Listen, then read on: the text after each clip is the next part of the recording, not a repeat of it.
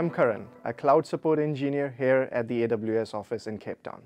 Today, I'm going to show you how to use AWS VM Import Export to create an EC2 instance based on your on-premises server.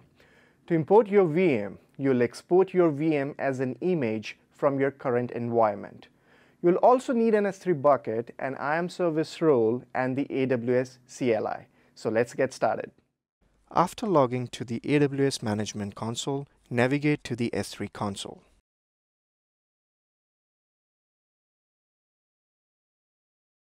Choose Create Bucket.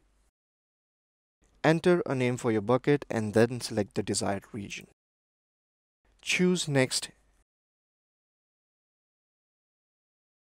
and create bucket. Now the demo imported VMS bucket is created. Now let's create the IAM server role. Create a file on your computer named trust-policy.json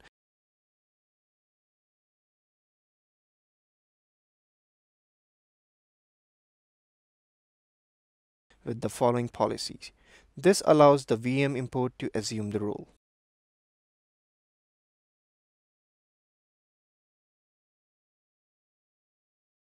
Create another file on your computer named role-policy.json, which defines the permissions using the following policy. Be sure that you provide your bucket name. Here's the bucket name.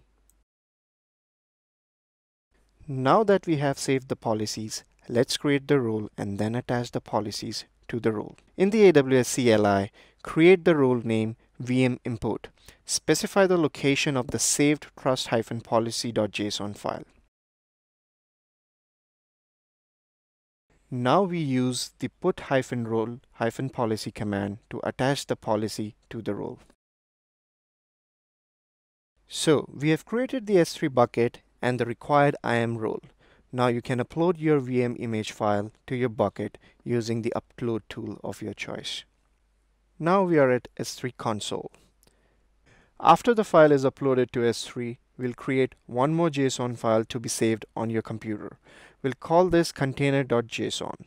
This file will reference your image format and your S3 bucket name.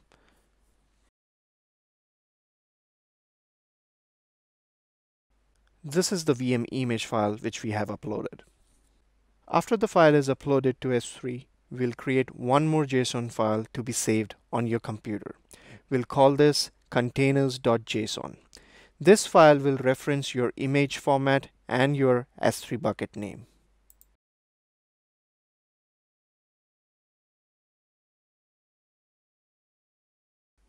This is the S3 bucket and this is the S3 key.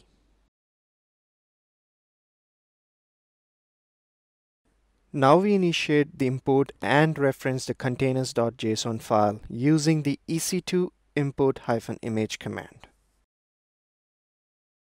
Take a note of the import task ID as you'll need this to monitor the progress of your import.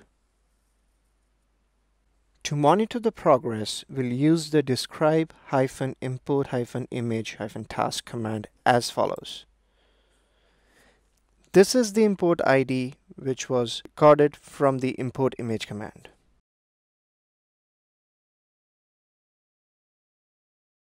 The status message will be shown as active and the status message is showing converting.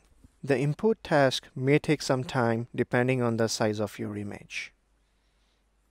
When the import is complete, you'll see the Amazon Machine image AMI in your EC2 console, which can then be used to launch EC2 instances. Thanks for watching and happy cloud computing from all of us here at AWS.